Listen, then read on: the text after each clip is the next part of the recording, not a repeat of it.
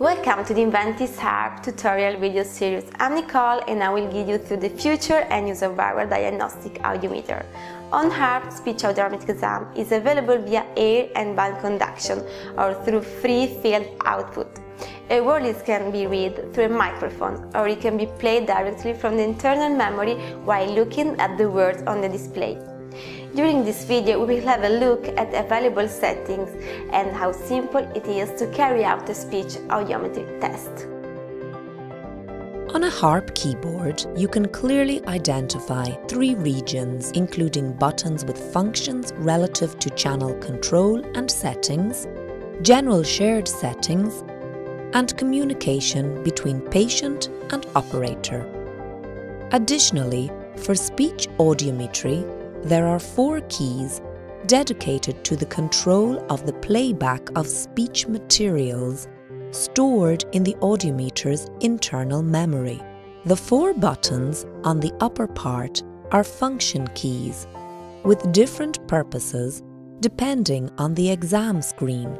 Red and blue buttons are relative to the selection of the ear under test. Red for right and blue for left. Press both at the same time for running a bilateral test. Transducer selection is done by pressing the output key. Push it to change from air conduction to bone conduction to free field. Press the input key to decide whether to play the speech material from the internal memory or from an external source, or to say the word directly into the microphone.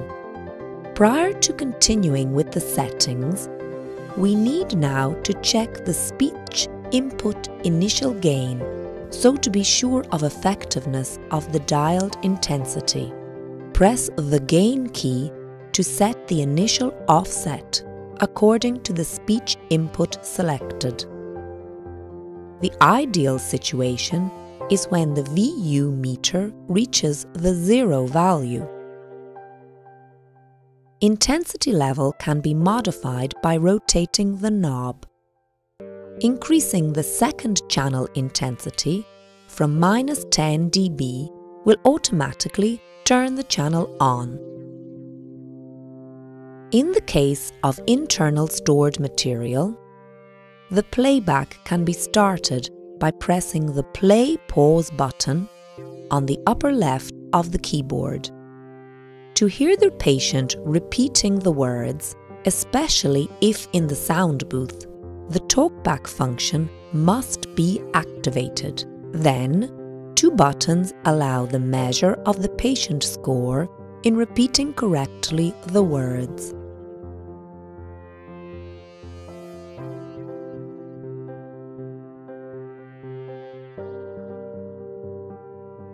General buttons include the dB step setting from 1 to 5 and 2 keys to link the masking channel to the stimuli.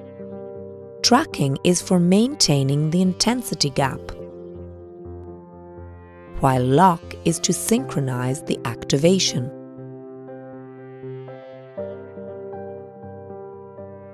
On HARP, it is possible to measure the standard WRS graph or alternatively the SRT, MCL and UCL thresholds. Press the function key to switch.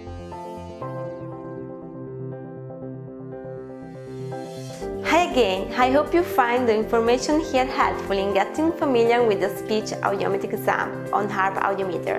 Now I think it's time to show you how easy would it be to run a test using HARP. Let's go!